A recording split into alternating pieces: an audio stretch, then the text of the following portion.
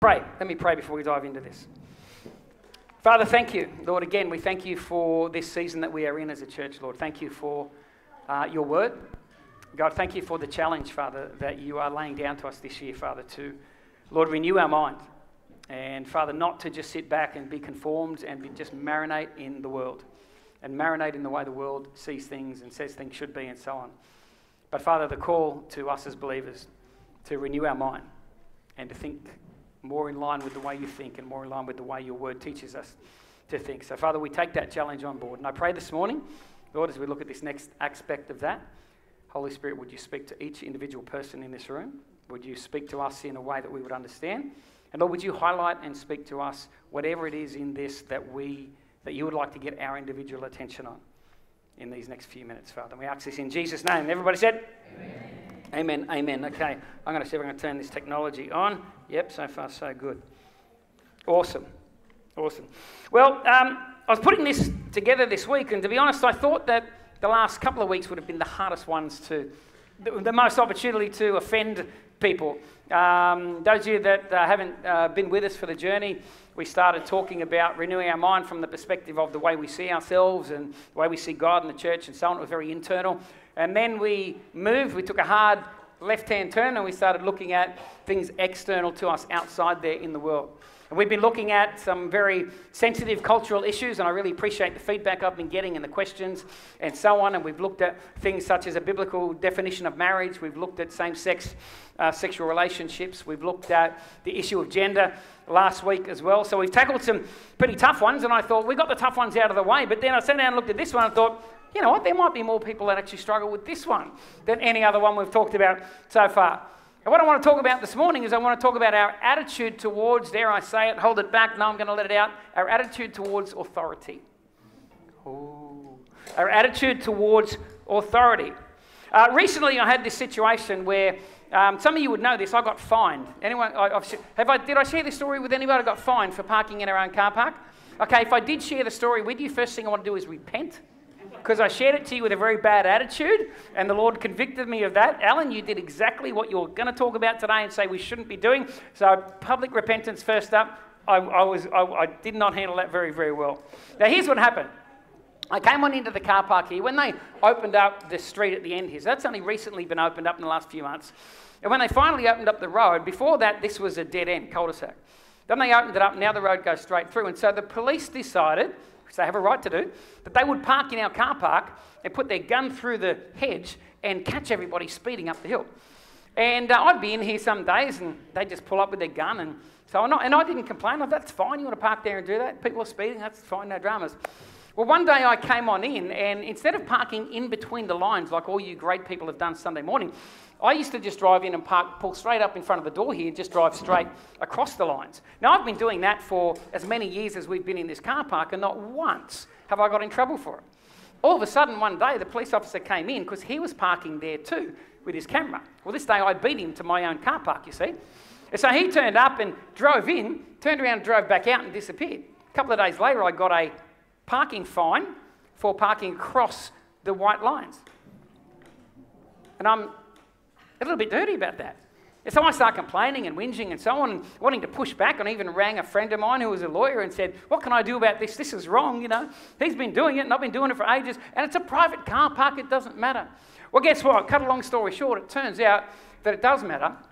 Because if you go and look at the law, section 1.2.77-49-7-4 PQ, upside down L backwards Z, you'll see that even in this car park, parking across the white lines is still considered illegal because it's considered a public car park.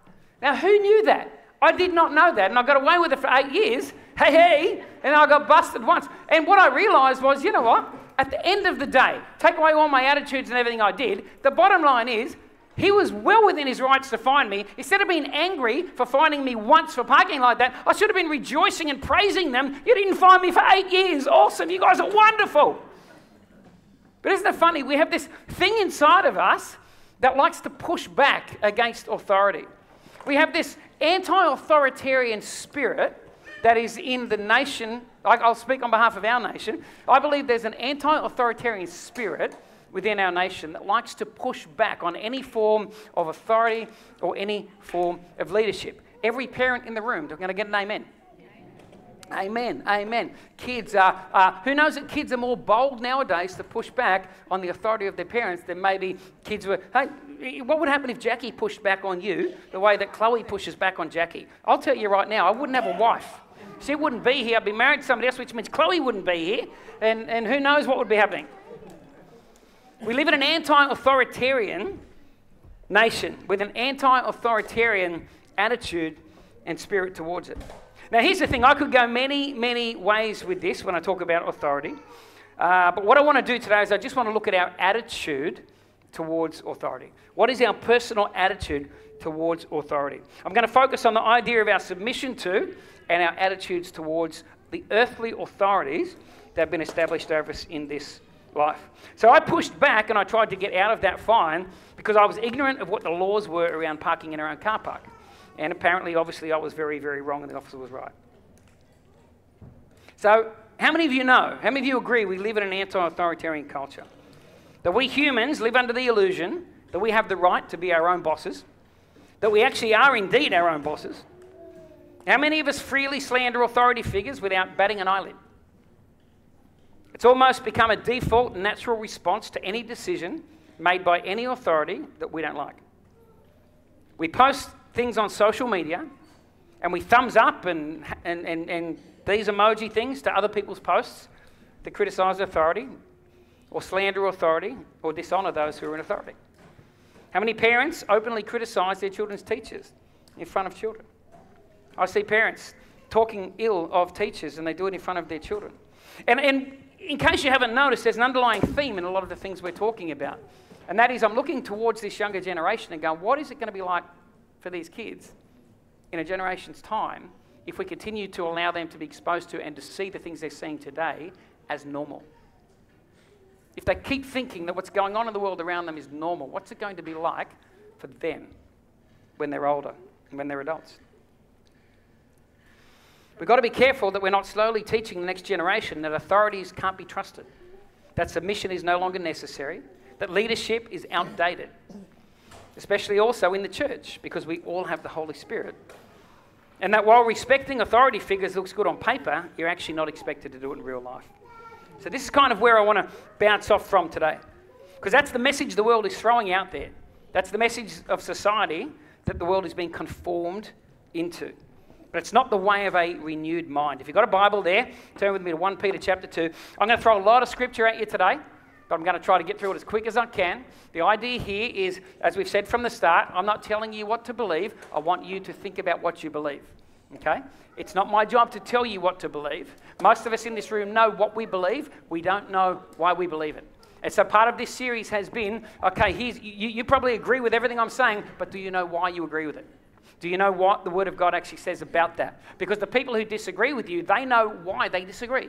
They'll even bring scripture verses out and show you why they disagree. Why there's no such thing as male and female. They'll tell you why same-sex attracted marriages should be legalized. They'll pull scripture and verses and they'll tell you, because they know the whys of their arguments. Often we just know the what, but we don't really know the why. So the challenge here in renewing our mind is we need to start to get back into this collection of ancient documents and start looking at what does the Word of God teach about these things. In 1 Peter chapter 2, verse 11 to 23. This is Peter. Dear friends, I urge you, as foreigners and exiles, to abstain from sinful desires that wage war against your soul.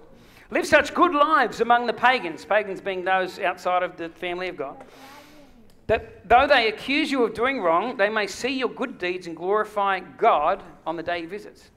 Submit yourselves for the Lord's sake. Everybody say the Lord's sake. Why are we submitting ourselves? It's for the Lord's sake. What does Lord mean? Lord means he's the boss, right? He's the big B. He's the boss. He's the one that we submit to ultimately. And the one we submit to ultimately is saying, because you submit to me ultimately, I'm telling you, submit down here. Submit yourselves for the Lord's sake to every human authority, whether to the emperor as the supreme authority or to governors who are sent by him to punish those who do wrong and to commend those who do right. For it is God's will that by doing good you should silence the ignorant talk of foolish people. Live as free people. Everyone say live as free people. What does it mean to live as a free person? He's going to tell us. Live as free people. But do not use your freedom as a cover-up for evil. Live as God's slaves. Say, live as God's slaves. So to truly live as a free person means to live as God's slaves. So the way that we become truly free is by coming out from under everything else and placing ourselves under the submission of God. That's where humans find the ultimate freedom. It's like a fish. A fish is free. That doesn't mean that you can take a fish out of a bowl of water and throw him on the kitchen bench and say, be free, live, enjoy. Because he needs a certain environment for his freedom and liberty to take effect. And for us, we find the ultimate freedom and liberty when we're submitting ourselves under God. So we're living as free by becoming God's slaves. This is the wording that Peter uses. Show proper respect to everyone. Love the family of believers. Fear God. Honor the emperor. Slaves, in reverent fear of God, submit yourselves to your masters. Not only those who are good and considerate, but also to those who are harsh. Think about that. He's saying don't just submit to, if you're a slave, I'm telling you, don't just submit to the masters who treat you well and with respect. I want you to submit to the ones that treat you harshly. Now, before anybody switches off there, he goes, but hang on a second, shouldn't we? I'm going to get to that, so please don't switch off. I'm going to answer your question towards the back end of this. For it is commendable if someone bears up under the pain of unjust suffering because they are conscious of God. But how is it to your credit if you receive a beating for doing wrong and endure it? But if you suffer for doing good and you endure it, this is commendable before God. To this you're called because Christ suffered for you, leaving you an example. Everybody say an example. Who's the example? Who's the example? Who? Who?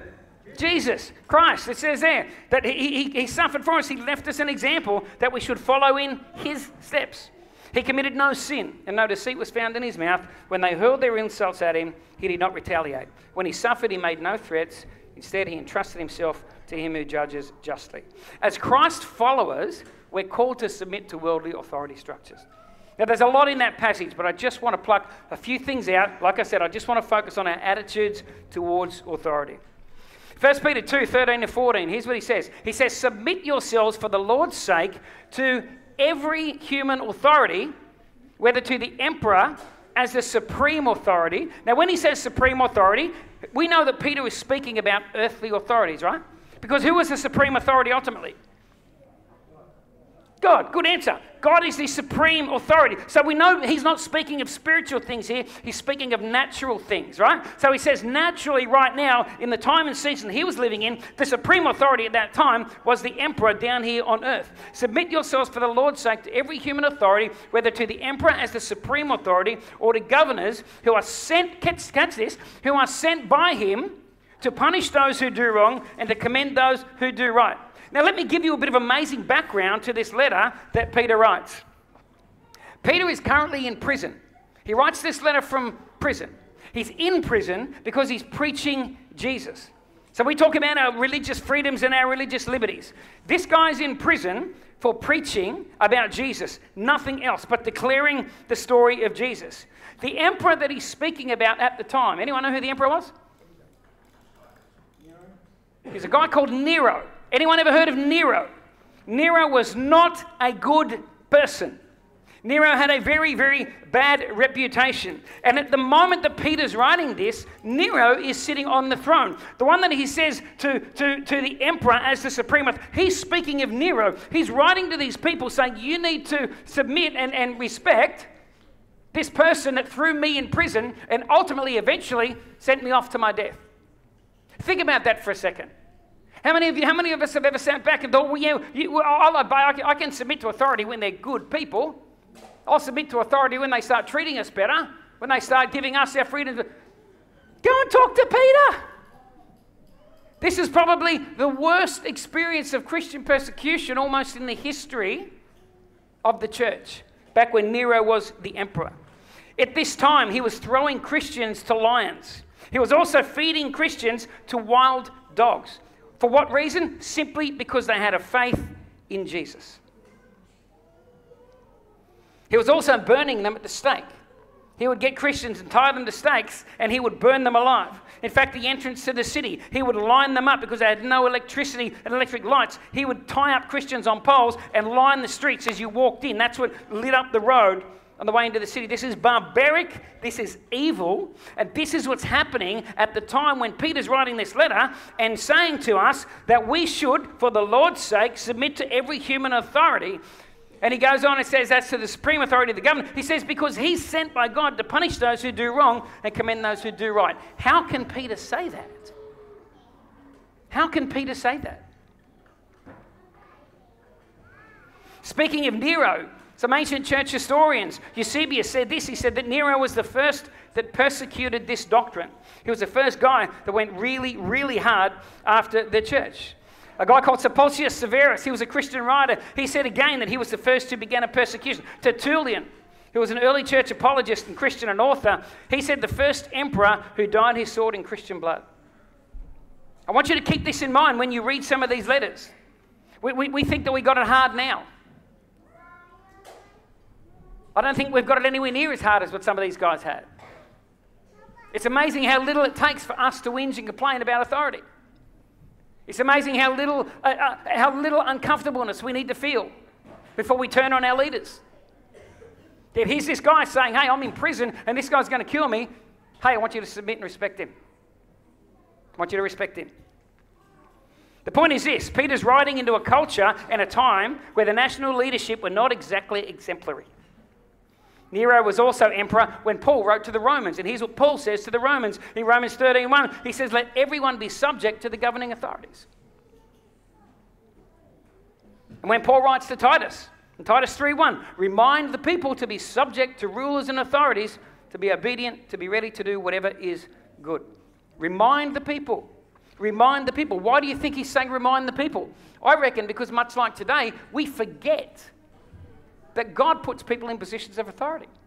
We forget that authority is God's idea, that authority is good. And we forget that. And so he says, and I can imagine in a culture where your friends and your family are being fed to lions and being fed to dogs and burned at stakes and so on, I can imagine that all the stuff that goes on the inside, like we're going to pay them back. We're going to get these guys. We're going to speak bad, we're going to slander, we're going to curse them, and I can understand it because we're humans and we have emotions. I understand that, I get it. And so Paul says here to Timothy, he says, you need to remind. Remind them. Remind them. And that's what I want to do today, is just remind us. Remind us in the midst of everything that's going on and everything we've been talking about for the last few weeks, which a lot of it is linked back to decisions that are made by people in authority. And I want to remind us today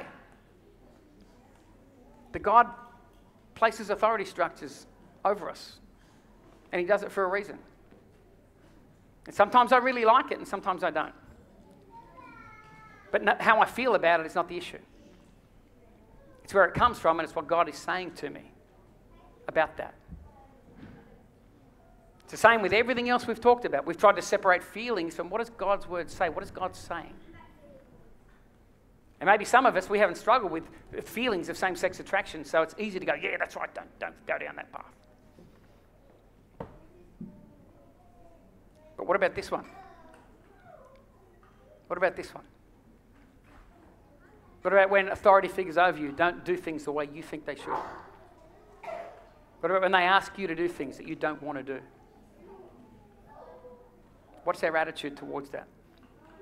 Because who are these guys writing to? They're writing to who? They're writing to the church. They're writing to Christians. They're not writing to people out there. See, people out there are going to go their own way and they're going to criticize and they're going to slander and they're going to want to rise up and they're going to want to rebel and all sorts of things. And that's fine. Let them do that. He's writing to us as believers going, you know what? You're different. You're meant to be different. And I don't know about you, but and I don't go on social media, but I've got friends that do, and they tell me all the stuff that floats around out there. And man, there's a lot of anti-authority sentiment out there. There's a lot of people passing on comments and statements and high-fiving and thumbs-upping and all this sort of stuff. All this stuff that to me, I look at it and go, you know what, that's going directly against what Scripture calls the church to be. And that is to be different. So, why would we do this? Why would we honour them when we don't like the leaders we have? But here's the thing, we're not commanded to necessarily like the leader, but we are commanded to respect the position that that person holds, the position of authority that those people hold over us. In Matthew 23, verse 1 to 3, Jesus made this statement. He said to the crowds and to his disciples, he said, the teachers of the law and the Pharisees sit in Moses' seat. In other words, they have a position that they hold. Now, are all of them good? No. And he goes on and he says that. He says, so you must be careful to do everything they tell you, but do not do what they do, for they do not practice what they preach. Be careful to do everything they tell you, but don't do what they do. He's separating the position from the people. And he's saying they sit in a particular position of authority. They sit in Moses' seat. In other words, they've got that place of leadership and teaching over you. So I want you to listen and respect that position, but don't do what they do. He separates the position from the person. Paul did a similar thing in Acts chapter 23, verse 1 to 5. Paul honors the position that is over him, whether he likes the people or not. Paul looked straight at the Sanhedrin and he says, my brothers, I fulfilled the duty of God in all good conscience to this day. He's in amongst the religious people. He's getting tried. He's getting interrogated by this religious group. At this, the high priest Ananias ordered those standing near Paul to strike him on the mouth. And then Paul said to him, God will strike you, you whitewashed wall. You sit there to judge me. Pretty heavy, isn't it? You whitewashed wall. You sit there to judge me according to the law, yet you yourself violate the law by commanding that I be struck. And those who were standing nearby said, how dare you insult God's high priest? Paul replies, brothers, I did not realize that he was the high priest. For it's written, and then he quotes Exodus 22:28, do not speak evil about the ruler of your people. Oops, I overstepped the mark there. Sorry, I didn't realize this guy was the high priest. I should not have said what I said. It's interesting in Exodus 22 that God actually places the cursing of rulers in the same sentence as blaspheming God. It says, do not blaspheme God or curse the ruler of your people. God's serious about authority. God's serious about us respecting the authority structures that are put above us. A great example of respecting the position, even when it's hard to respect the person, can be found in the life of King David. We all know that Saul was the king, and then Saul went off the war. God removed his anointing and so on. And then David was going to be the king. And then Saul went after David. And David spends his time running and hiding in caves in the wilderness, trying to get away from Saul. And Saul is coming after him with one intention. And that intention is to literally kill him. And there's a moment in the life of King David where King David and his men are hiding in a cave. And it says that King Saul got off his horse because he had to go to the toilet. That's what it is. And so he goes into a cave to relieve himself. And watch what happens. While he's in that cave, David reaches up. He's so close to him. David reaches up and cuts a corner off his garment. And then Saul goes. And here's what it says. It says in 1 Samuel 24, 5 and 6, afterward, David was conscience-stricken for having cut off a corner of his robe. I wonder how hard some of our hearts are, whether we have any conscience about the way we bag authorities and the way we bag leaders. Do we have any conscience left about it? Or have we so calloused and hardened our hearts these days that it really doesn't matter? David had such a conscience about it. He said to his men, the Lord forbid that I should do such a thing to my master, the Lord's anointed, or lay my hand on him, for he's the anointed of the Lord. In other words, that man might be a scumbag right now, the way he's carrying on, but he's still the guy in charge. He's still the guy in charge. And I shouldn't have done that. I shouldn't have done that. David references the worthiness of the position. He's God's anointed, not necessarily the worthiness of the one who was holding it. Look at what Daniel says about authorities. In Daniel chapter 2, verse 21, Daniel said this, that he changes, speaking of God, he changes times and seasons. He, being God, deposes kings and raises up others. Who puts kings down? He says it's God ultimately. Who raises up another king? He says it's God ultimately. You can read the story and you can work out who put them up and who put them down. But he says the ultimate authority is God, and God raises them up and God brings them down. In Daniel 4:32, he says this, speaking to Nebuchadnezzar. He says that, Nebuchadnezzar, you're going to be driven away from people and you're going to live with wild animals. You'll eat grass like the ox. 7 times will pass by for you until you acknowledge this. And what's he going to acknowledge? Acknowledge this. The Most High is sovereign over all kingdoms. Say all kingdoms. All kingdoms. I wonder if that means Australia. Or are we this separate little thing away here, away from all the other kingdoms? No, he says all kingdoms. He is sovereign over all kingdoms on earth, and he gives them to anyone he wishes. Anyone he wishes. Ultimately, God is in control. We may not always be able to respect the leader, but we do need to respect the position. Why? Well, put simply, because Scripture teaches us that authority is God's idea. Authority is God's idea. Romans chapter 13, verse 1 to 2. I told you I was going to throw a lot of Bible verses at you today, okay? Not normally this much, but I want to get this across. Romans 13, 1 to 2. Let everyone be subject to the governing authorities. I don't see an exclusion there for myself. But anyway, let everyone be subject to the governing authorities. Alan, stop whinging when the police fine you for doing the wrong thing. Stop justifying it and trying to get away from it. That's what it says to me. I'm not sure what it says to you. Let everyone be subject to the governing authorities, for there is no authority except that which who? God is what? There is no authority. There's no authority except that which God himself has established. The authorities that exist have been established by God. This is Romans. Who's the emperor at the time? Nero. And he's saying, even though Nero is there, he's acknowledging, I know Nero is there, but I also know this. If God didn't want Nero to be there, he wouldn't be there. If God didn't allow Nero to be there, I don't care who votes for the guy, he ain't going to be there. And if God wants somebody else to be there, I don't care who votes against him, guess what? He's going to be there. So in the sovereignty of God, he knows things we don't know. He knows things we don't know. And we need to learn to trust God. Ultimately, he's the ultimate one in authority and in control. And we trust God. We learn to trust God. Consequently, watch this. Whoever rebels against the authority is what? Rebelling against who? God. You're rebelling against God. You're rebelling against what God has instituted. And those who do so will bring judgment on themselves. Who's he writing to again?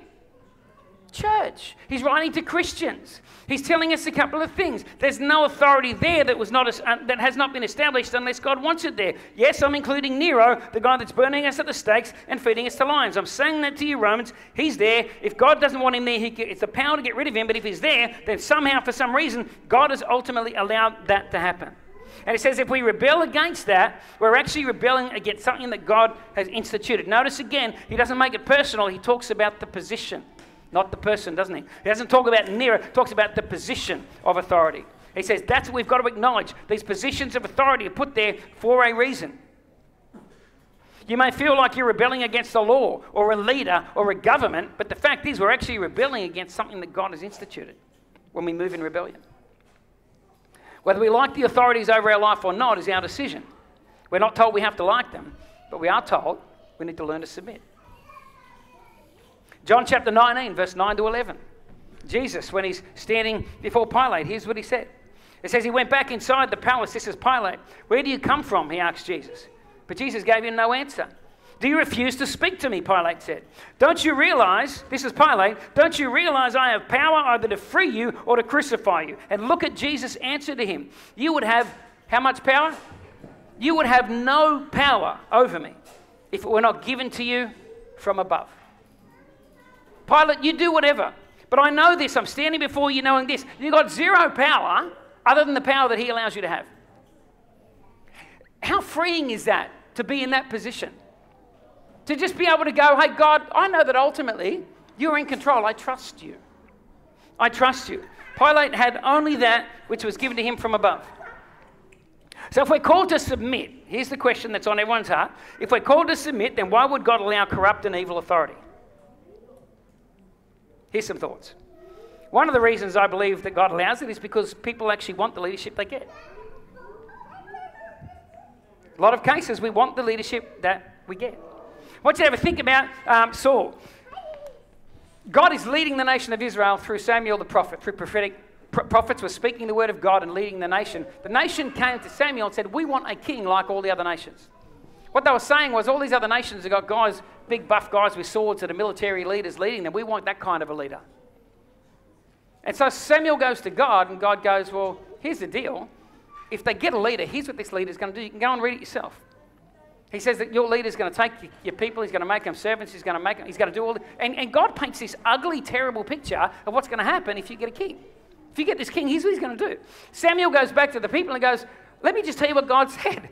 You can have a leader, but here's what he's going to do to you. And what happens? The nation goes, we don't care, we want it. And what does God do? He goes, okay. if that's the leadership that you want, I'll graciously give you that leadership. Now, here's the thing. I don't believe that every single Israelite said, yes, we still want him. I believe there would have been people there that would have gone, if God says a bad idea, we're sticking with God. Right? Not everybody would have said, yes, bring it on. We want our kids to be taken advantage of. We want them to become slaves. They've got to learn how to work anyway, and they won't listen to us. Not everybody would have been on that boat. There would have been many people there that said, no, we want to go with God. But guess what? Almost like a democratic vote. God goes, but most of you want this, then I'm going to give you that leadership. And I believe that nations, in many cases, we get the leadership that we want. And so God in his grace and sovereignty, he's still in control, but he allows us to have the leadership that we want. There's another reason why I think sometimes that God allows corrupt and evil leaders and authority. It's because the church is called to shine a light.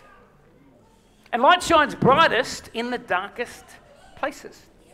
You think about places right now where the church is flourishing, where the church is growing exponentially, where signs and wonders and miracles are taking place, where churches are being planted. You think about it right now. It's happening in some of the darkest places, so far removed from the freedoms and liberties that we take for granted as the Western church.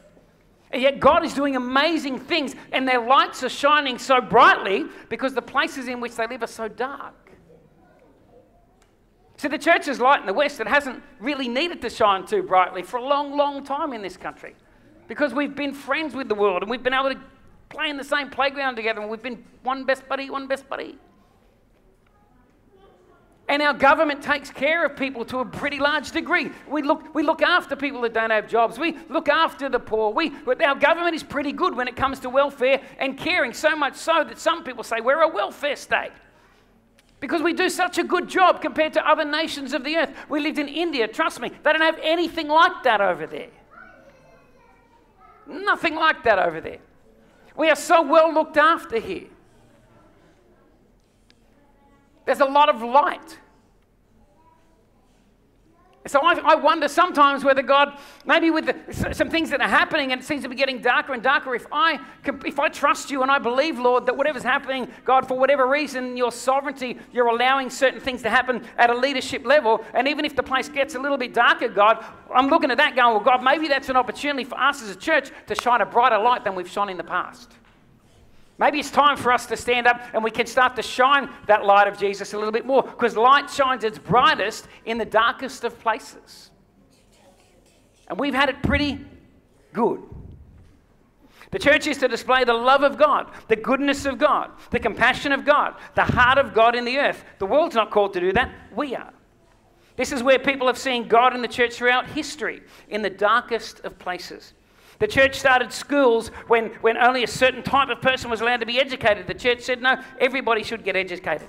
The church started hospitals when hospital care wasn't there for everybody, when sick people were thrown in the streets, when orphans and kids were left to die because they were deformed. It was the church that gathered them in and started all these facilities and these institutions to care for those kinds of people. In the darkness, the light shone so incredibly brightly. When there's places where there was no welfare, we fed people. We looked after widows and we looked after orphans when nobody else did. And here's the thing, as Christians, we need to understand we will never have perfect authority on earth until the one who wields perfect authority returns. We will never have it. Until the one that carries all authority on his shoulders comes back, we will never have a perfect enough world to satisfy the hearts of most Christians. We always want better. We always want more liberty, more freedom, more this, more that. We're looking to the wrong places. Ultimately, that's going to happen the other side of this existence. We're not in the place where that's even a believable option at the moment. We need to understand we'll never have perfect authority on earth until the one who wields perfect authority returns, and we need to stop criticizing the authorities and governments for not bringing heaven to earth, because there's only one who has the capacity to bring heaven to earth, and that is Jesus. Nobody else. In the meantime, what do? Well, Paul encourages us. He writes to Timothy in 1 Timothy 2, verse 1-4. I urge then, first of all, that petitions, prayers, intercession, and thanksgiving be made for all people, for kings and all those in authority. All those in authority. Imagine this. Imagine if Australians prayed for their leaders as much as we whinged and criticised them. Imagine if every time you had a critical thought about Anthony Albanese, instead of whinging and complaining, what if you took that thought, went to God and said, I'm going to turn that into a prayer and I'm going to pray for his salvation. Imagine how much prayer would be going up for our leaders if instead of whinging and criticizing, we took that same amount of energy and time and we prayed for them. We prayed for them. If we're marinating in current culture, if we're being conformed to the pattern of this world, guess what? I'll guarantee you this, there's very little prayer going on and a lot of complaining. But if we're going to renew our minds and be transformed into the people God wants us to be, then we're called to pray. Spend some time praying for our leaders. Do I think Anthony Albanese is a great guy? I don't know him personally. Do I like the decisions they make? A lot of them I don't. Do I think they're leading us down a good path? My opinion? No, I don't.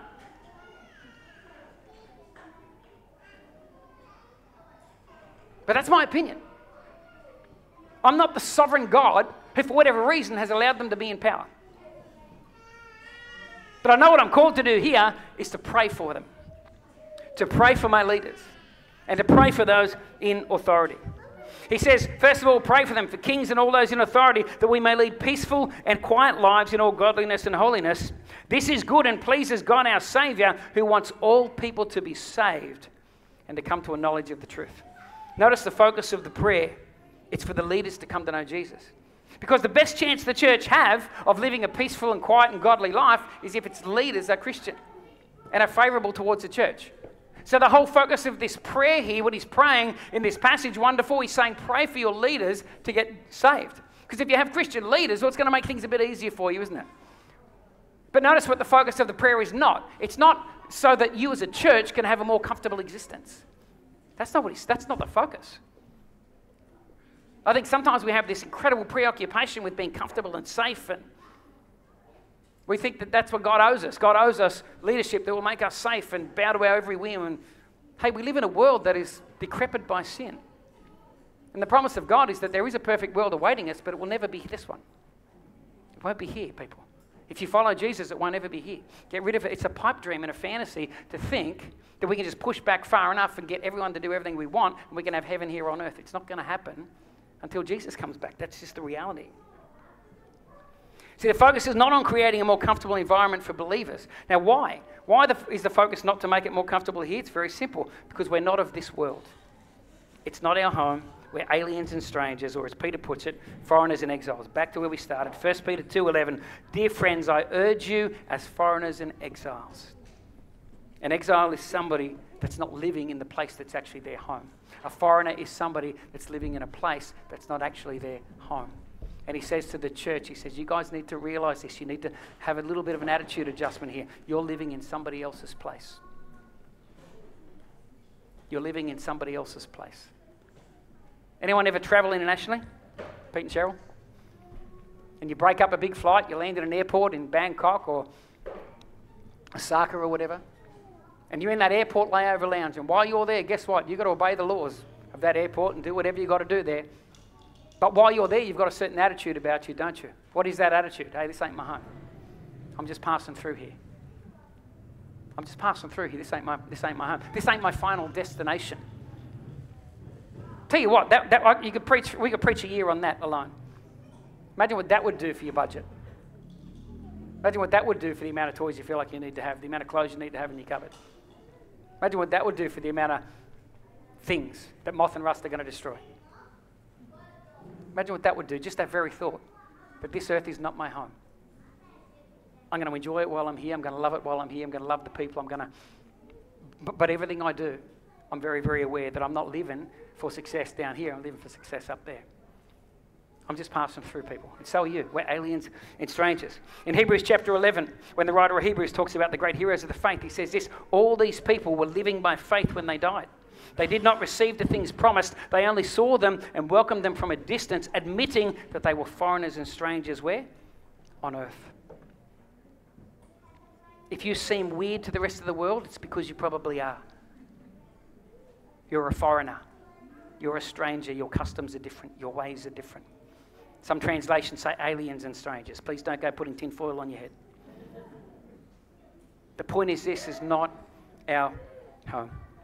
I'm going to move on really, really quickly. I've got a couple of minutes to go. So here's the thing. We need to obey authorities Not so they'll make life more comfortable for us down here, but because our ultimate authority calls us to. Amen? God calls us to. Finally, is there ever any cause for disobedience to authority? Some people have been sitting there waiting. You shut off at the start. Now you've just opened up. Here's the answer emphatically. Yes, there is. Yes, there is. Andy Stanley, author and pastor, he said this once. He said, are they in charge and are they asking me to sin? Are they in a position of authority over me? Because then I'm going to do it. Unless it's sin, and then I'm not. Unless it's sin, and then I'm not. When is it okay to say no? When you're being asked to disobey what God is saying. Exodus chapter 1, verse 15 to 21. We all know the story. Moses is going to be born and Pharaoh comes and says, we want you to kill an entire generation of children. And what do the Hebrew midwives do? They say no. It's an interesting story, that one, because they actually, not only did they not do it, but they told a lie to Pharaoh. They said, oh, these women, they get a birth pang and boom, the baby comes out like it's coming down a slippery slide. It just happens so quick we can't even get there. They lied to Pharaoh. But the reason it says they did it because they feared God. Because they feared God, they said, we can't do that. So is it okay at times to disobey? Yes, it is. These guys said, we're not going to destroy that which is made in the very image of God. Daniel chapter 3, we've got another one in the fire. Those boys there, and they're told that you can only worship this big statue of Nebuchadnezzar. And what do? They say, no, I'm sorry, we can't. We can only worship one God. We're not allowed to worship statues. We worship one God. And they said no. And Pharaoh, Nebuchadnezzar said, well, we'll throw you in a fire. They went, that's okay. You can do that because our God's big enough to get us out of it. But even if he doesn't, God's sovereign, it's fine. If he lets us burn to cinder, that's fine. While we're here, we're still going to worship only one God. So if the government or authorities or anyone is telling you to worship something other than God, yep, I believe we should say, no, we won't do that. Daniel chapter 6, there's this decree passed, and the decree is for 30 days. No one can pray to any God. You can only pray to the king. And so Daniel decides, well, I'm going to keep praying 3 times a day like I always do, but I'm praying to Yahweh because that's the one I pray to. I don't pray to anybody else. And they come and jump down on him, and we all know about the story of the lion's den and so on. But here's the thing. If I get asked to pray to any other God, I'm not going to do it. If I get asked to taint the image of God, I'm not going to do it. If I get asked to bow to anything other than Jesus, I'm not going to do it. Acts chapter 5, verse 28 to 29. The apostles are preaching the gospel. They get told not to preach the gospel anymore.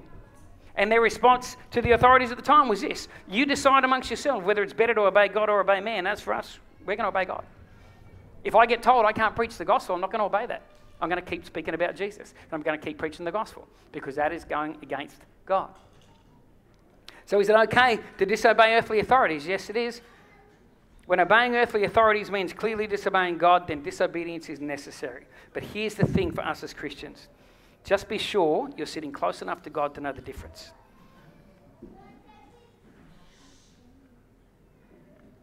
You know, one thing that came out of COVID? How much of the restrictions and how much of what we were told to do was actually anti-God? How many people stood because God's word said? How many people just dug their heels in because of a rebellious spirit? Or because as a church we feel like we submit to nobody? It's amazing the attitudes and things that came up during that period. I'm not judging anyone. I'm not saying that this was right and that was wrong. I'm just saying this. There wasn't a lot of things that we were asked to do during that couple of years that really went against the word of God. Yet still churches wanted to stand up and give a fist to the government. It's between them and God. And I'm just saying, make sure that we're sitting close enough to Jesus to know the difference in those moments.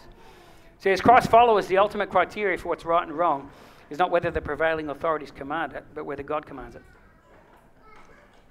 You see, we get the opportunity as believers to choose submission. And when you choose submission, you actually become a servant. Instead of being forced into submission. That makes you a slave. I'd rather be a servant than a slave. We need to let go of the fear of looking like doormats. Some of us are too worried about being doormats. We're not going to be pushed over by anybody. Well, it's very much, you're marinating in the way of the world if you're thinking that. Let this mind be upon you, Philippians says. Christ who humbled himself even to the death of a cross. Do we want to walk the way that Jesus calls us to walk, or do we want to be a blend? It's our call. It's up to us. God's not forcing any of us. Whether it's parents, whether it's teachers, whether it's your employer, law enforcement, whether it's the government, we need to understand that authority structures exist. They're a good idea, and they're God's idea. There are times to push back against them, but we need to look at the Word of God and say, God, is this a moment? Or Lord, is this a moment for me to humble myself and just submit? Just because we've been hurt by authority, or we've seen authority abused, or we've been on the wrong side of some decisions, none of this removes the place authority holds over our lives. And none of this removes our call to submit to that authority.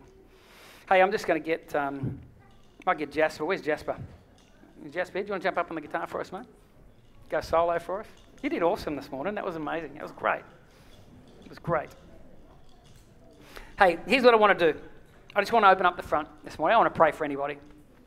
But if you want to come up just as a sign of surrender in your own heart to God, I reckon this is hard. I don't know about you, but I'm preaching this and I'm in the back of my mind, I'm arguing with myself, making up all these reasons and justifying, telling myself why I'm full of, you know what. But I'm looking at it in the Word of God going, oh, I can see something here. I see a culture of believers being told that this act of submission, standing with God, there's something powerful about it in the midst of a culture that is so anti-Christian it's not funny. And if he's telling these people you still need to do it, I'm looking at me today going, well, Alan, come on, stop whinging. Stop pushing back. Stop trying to get around it. All you children here, submit to your parents. It's a godly thing. It's a godly thing. And I know some of you don't want to do it, and I know some of you want to push, but I'm encouraging you to learn submission at home with a mum and dad that love you and care for you. Because God calls you to. Anyone that goes to work, submit to your employer. God calls you to do it.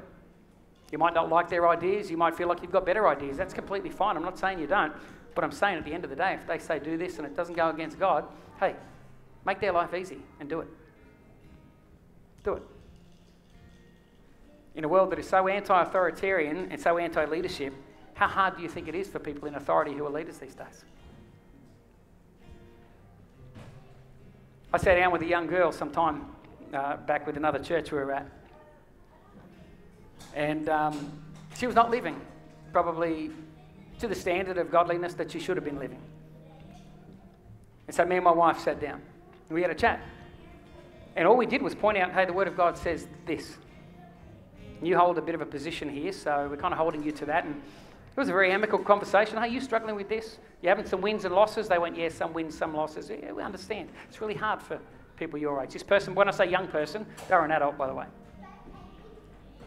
Anyway, we thought the conversation went well. Next day, I get a phone call from one of the parents, absolutely ripping me. How dare I hold up this biblical standard and go, hey.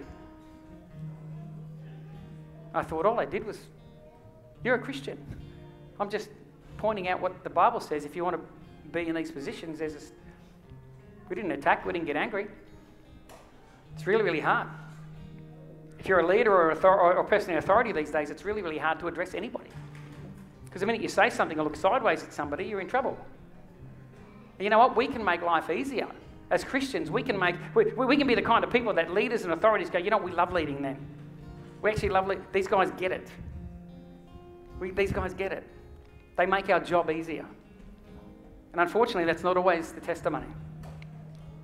I want to open up the front. And all I want to do is say this. If you want to do some business with God, come on up. I don't want anyone praying for anyone this morning. The getting up and coming forward is just an act of humility and submission between you and the Lord. I want you to come up and ask God for healing if you've been hurt by authority. If you have a distrust for authority, bring it to God. Because if you don't, it's like a cancer. It'll stay inside you and you'll keep festering over it and you'll keep spewing out this and spewing out that. You'll harden your heart to the point where we're no longer like David. David cut that hem off and he had a conscience straight away. He said he was conscience stricken. Most of us, we don't care anymore. That's a sign of a hardened heart. It's a sign of a hardened heart. Come up and ask God for healing. Ask God for strength to submit. Because it's not always easy, I know that. Ask God for the freedom from that need to be against. Some people just have this need to be against all the time. Doesn't matter what your boss did, you always got to push back. It's like this inbuilt rebellious need. I've got to be against everything.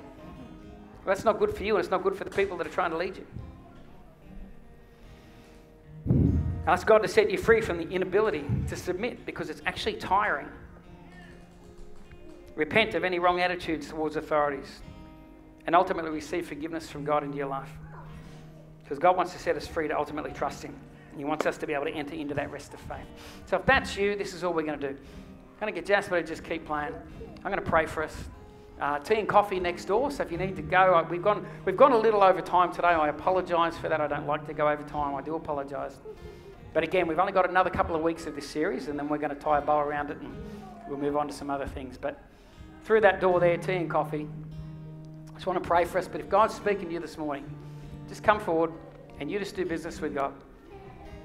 You do business with God. Let's all stand. Father God, I thank you, Lord, for your word. And God, I thank you that ultimately, God, we know things that the world doesn't know. God, we know that no matter who's in charge or what's happening, there is a God in heaven who has ultimate control.